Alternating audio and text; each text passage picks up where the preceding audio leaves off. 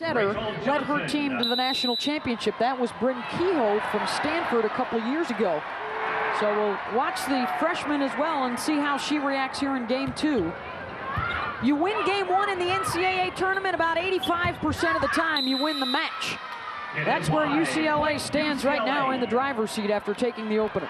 And what I'm going to watch with Rachel Holloway is she not setting the middle because she's not getting passes good enough to run the middle, or is she just playing a little bit timid and going with the easier set, the high outside ball? I think it's a little bit of both. UCLA serving so tough. Nebraska not passing well enough for Rachel to run the middle all the time. Once again, the Huskers have been #1 in the country from opening day. All the pressure, all the expectations on them to win the national championship playing here at home. Some of that pressure certainly lifted once they got this far, and now perhaps back on them again as they fall behind in the national semis. UCLA playing very fearless and very relaxed in the opener. Spicer looking for Allie Daly. Used the block to get the point. And Beth, honestly, I'm not surprised that Nebraska gave up game 1 to UCLA. UCLA is a talented team. They're emotional. They're deep. While they don't have experience in the tournament, they're playing with nothing to lose. And I thought Nebraska would come out tight. That's exactly what they did. Expect to see them turn it around, though. I think the light's going to turn on, and they're going to up their level of play dramatically here in game 2. The discussion over whether or not that was inside or outside the antenna. They will keep the point with UCLA. The serve from Sather now. Pavin tried to tip it over the block. Spicer goes back to Daly. Mancuso blocked by Merriweather. Back row. Larson with the big swing. Missed it. Point UCLA. Larson is one of the huge reasons Nebraska's gotten this far, but I think they need more from her right now. Here's the back row attack behind that white line. It's the 10-foot line. It's a tougher attack, not as high of a percentage because you're pulled off the net. That's the 10th hitting error now for Nebraska in the match. Holloway, a long way to go to pull it out of the net. And again, Nebraska misses it wide. UCLA again out quickly in game 2. And Sarah Pavin's timing is just a little bit off to me. She never looks like she's in perfect position to be hitting the ball. She needs to utilize her height and have better timing here. Another free ball opportunity for the Bruins. Merriweather makes Nebraska pay for the miscue. Timeout, Nebraska. Merriweather, second all-time in 3 seasons in blocks. She led the nation in blocking and hitting percentage leading up to this national semifinal. That's never been done before. And she talked about her dad, Delano, a little bit. And just truly an inspiration. Delano, one of the first African-American athletes to appear on the cover of Sports Illustrated, was the first African-American academic student athlete, or not even a student athlete, student at Duke University, then went on to become a track Olympian. He had never run track until he was in medical school, was treating kids with cancer, wanted a way to relieve stress, so went out to the track with his friends and they said, hey, you're pretty good, you should enter a track meet. The first meet he ever entered, he beat world-class Olympic athletes and then went on to set the world record in the 100-meter dash. Just an amazing story. Nana actually followed her father to Duke and then transferred to UCLA. And the family certainly athletic. Her sister Fortune ran track at Stanford, now currently in medical school. Nana, one of 8 first-team All-Americans featured in our national semifinals. Each team that is here has 2. Pavin gets the point. That is her 8th kill. But again, Nebraska needs to be more balanced, more diverse. Rachel Holloway needs to set the middle and really set from pin to pin and make it tougher for UCLA to defend. Overpass, Mancuso jumped on it, and a net violation against Spicer. UCLA has done a good job so far of keeping the crowd out of the match. You can sense they're getting antsy to start making some noise for the Huskers. Just waiting for the opportunity, and Pavin doesn't give them one there. And I think the way that you keep a hostile crowd like this quiet is to not let Nebraska score a string of points. Let them get 1 or 2, but then you've got to side out and score in a hurry to just keep the crowd at bay. Stalls had it blocked. Stop block, Rachel Johnson. Good sign for Bruin fans that Katie Carter is having an impact. One of the great end blockers. Watch her on the pin. She gets over there, doesn't drift, turns and seals the court to keep Tracy Stahl's ball in play. Colby Lyman serves. Pavin, back row, off the tape. Huskers catch a break there for the point. Point Nebraska. Into the Husker Pavin lineup from at Ontario, 13, Canada, a Rachel member of the Canadian national team pool. Has a 4.0 in biochemistry. So getting it done on and off the court in Lincoln. And now Rachel Schwartz serves. Stahl's got a piece of it. Johnson popped back over by Nebraska. Bruins go back to Johnson. Holloway called for it. Chance for UCLA. Katie Carter couldn't find the floor. Here comes Pavin. Solid defense on both sides here tonight. Now it's the Huskers with a free ball. Holloway to Larson. Spicer to Carter. Busboom is there. Longest rally of the match. And finally the Bruins get it. Johnson sneaking behind Spicer.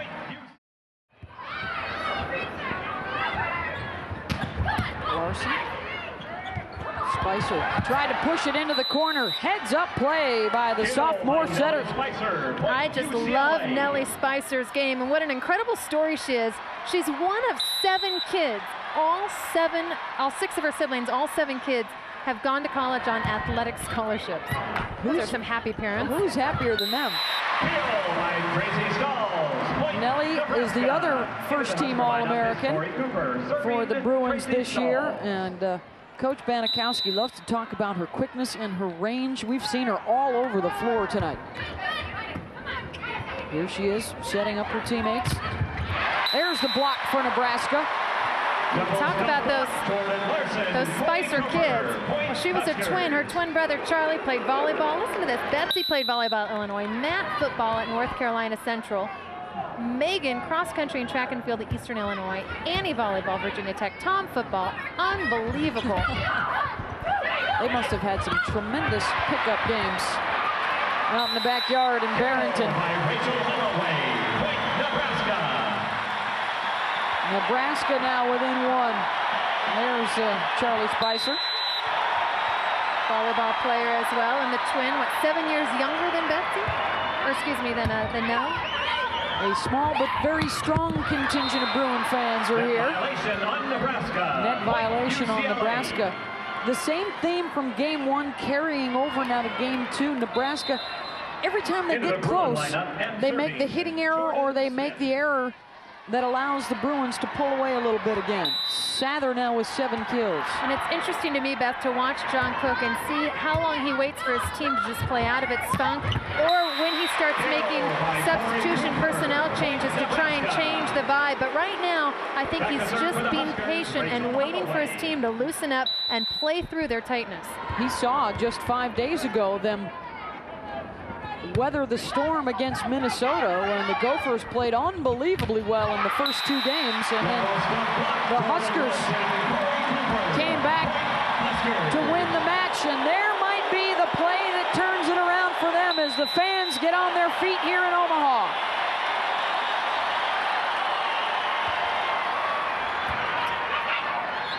Spicer to Daly. Got it. And the crowd will sit back down.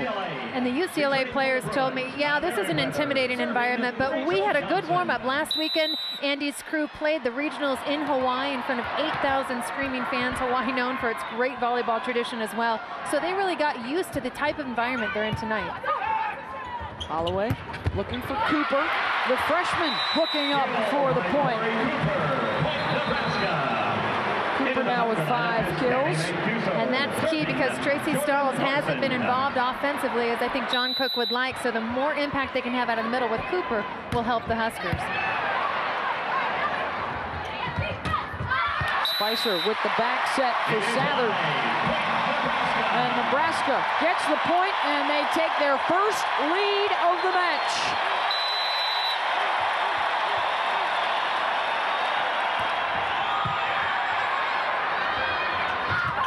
Merriweather comes right back for the Bruins. How about that hang time? Spicer can just float that ball up like a balloon, and Merriweather just keeps going up to get it.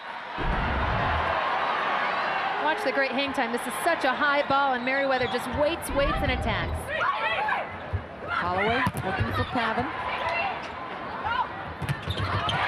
Big block for the Huskers, kept alive by UCLA. Holloway this time goes for Mancuso, who's long on the attack. And the Bruins grab the lead back. Tremendous toughness displayed by UCLA.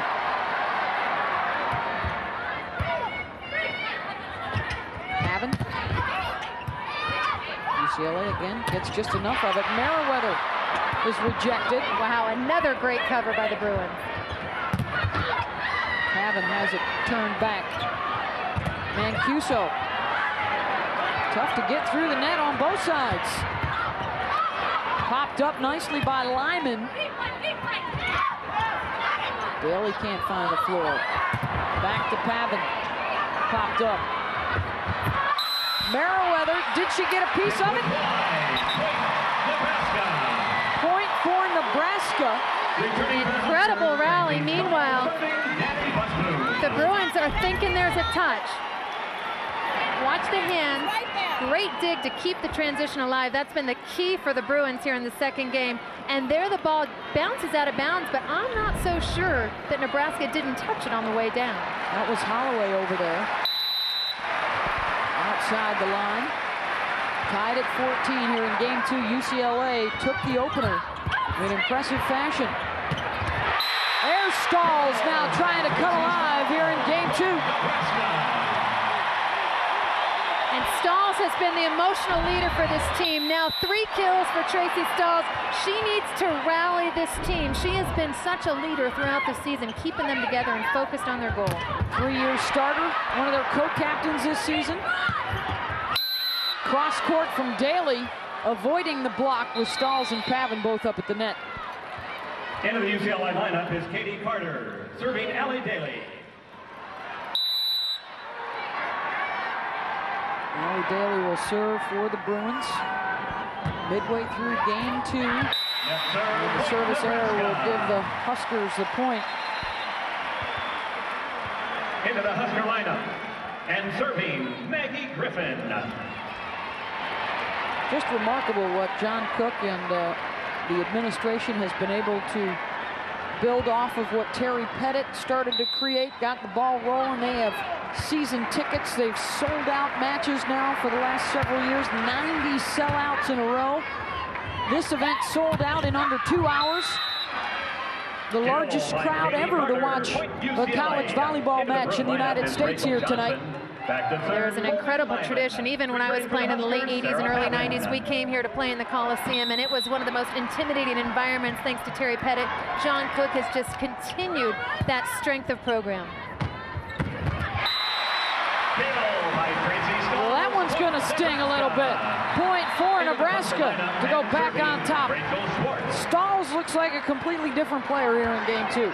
And now 4 kills after being held to 0 kills in game 1. And the difference is Rachel Holloway's actually setting her. They've got better ball control, and Rachel's taking some more risks, setting the tougher ball.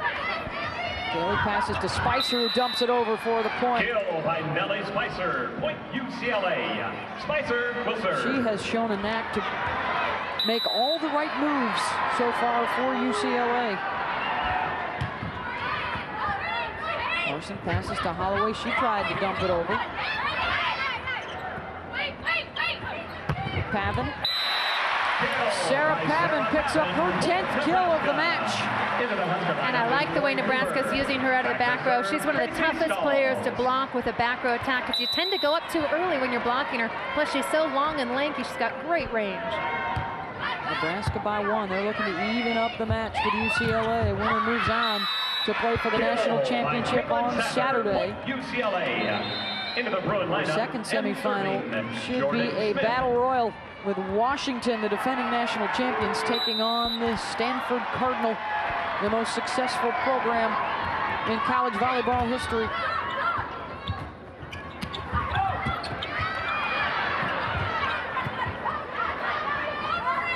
Spicer looking to Daly. Holloway looking for Pavin. Spicer there defensively. Just long. Point for the Bruins. There are the Cardinal looking on. Our second semifinal. They will take on the Washington Huskies, a Pac-10 matchup. They split during the regular season.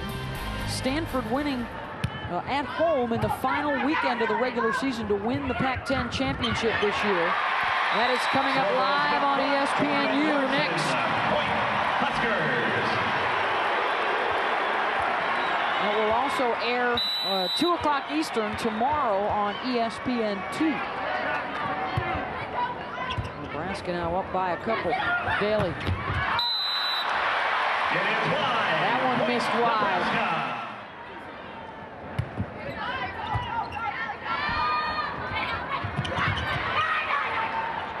Bruins are in blue, Huskers in white. Holloway setting Larson, blocked. Point UCLA. It is critical for the Huskers to win this game too. In 50 previous national semifinals, no one has ever come from behind with an 0-2 deficit to win and move on to play for the national championship. And good news for UCLA, Nana Merriweather back into the front row. UCLA scores 65% of its points when Nana's in the front row, and I think they've struggled here in game 2 because they haven't gotten her in the front row enough, because they've gotten stalled in the rotations when she's off the court.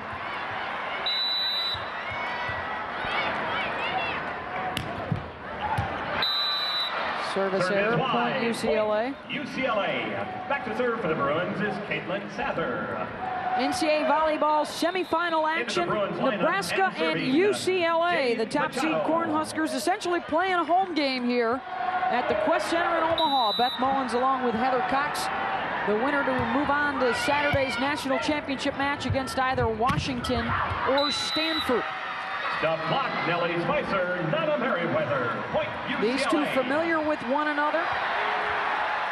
And the Bruins have won once in the NCAA tournament, and that was in this state, down in Lincoln, a couple of years ago. Spicer to Allie Daly.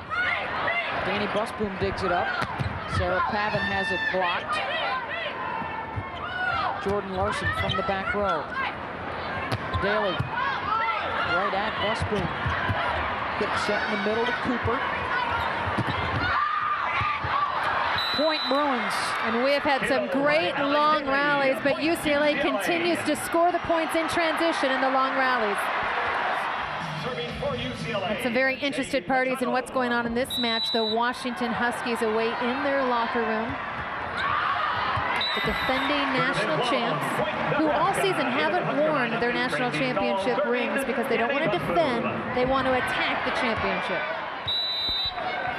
Two of their key players from a year ago are back, and their setter, Courtney Thompson, and the Pac-10 Player of the Year, Crystal Morrison. They will try to lead them back to the championship match. Nana Merriweather with the kill, and you talked about it, Heather. They are a much better team with her in that front row. Well, she has just been so efficient in the front row. She's got 8 kills, but what I love as well is her hitting percentage, hitting .350. It's a lot like a batting percentage. Anything above .250 is very efficient. Service wide, point Service error from UCLA, point for Nebraska. For the Huskers, Sarah Pavin. Andy Banikowski prides on this team's serve and how aggressive they are without making errors. His goal, which is very lofty, is that no one on the team misses more than 1 serve in an entire match. They're usually pretty close to that goal. Very demanding of the Bruins at the service line. That one was long, a point for UCLA, another tie here in game 2. 16 hitting errors in the match now for Nebraska. And again, I think a lot of that has to do with UCLA's serve, making Nebraska's offense a little predictable. The Bruins continue to keep the crowd quiet. Looking to go up 2-0. And a stunning development in Omaha. Spicer put it back down. And 2 aces in a row by Colby Lyman. And UCLA is a different team now that Kobe Lyman's wearing that white jersey, the jersey of the libero. 8-0 since Andy switched her position from opposite to that back row specialist. Moved back in mid-November as Nebraska gets the kill. And as Andy Banikowski said, when she is on the court all the time for us, we get great passing, we get great leadership. She's just got such a presence, and as the libero, you're really on for 5 rotations, and you're on the floor more than anybody else.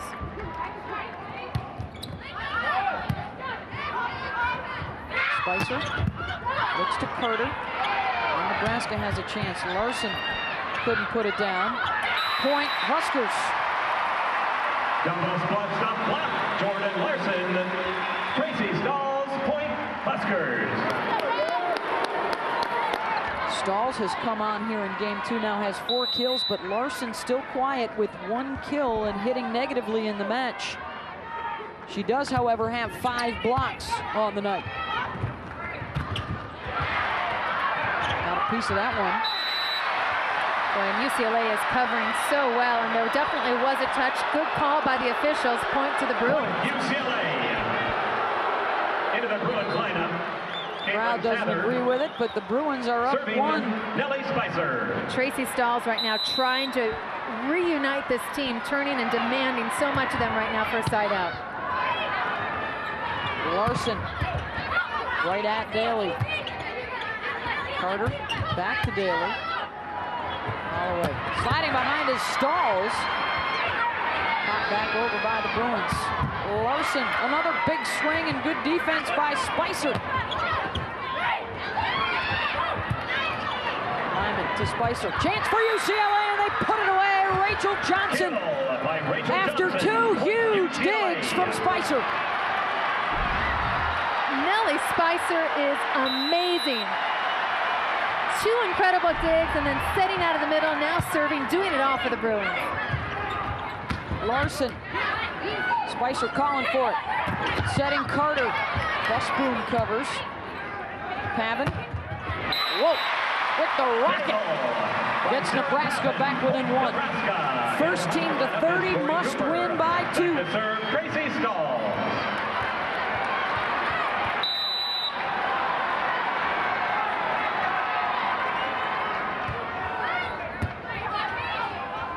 Spicer, the back set for Katie Carter. Missed it long. Tied up at 28. Timeout called by UCLA. Their second timeout. In their championship loss to Washington. She leads everybody in the kill category. Meriwether solid for UCLA, but she is out right now, and Nebraska has a game point. And this is not the rotation that the Bruins want to be in. They need Meriwether on the court in crunch time. To tie it up. Spicer, the overpass was into the net. How can you call that on game point?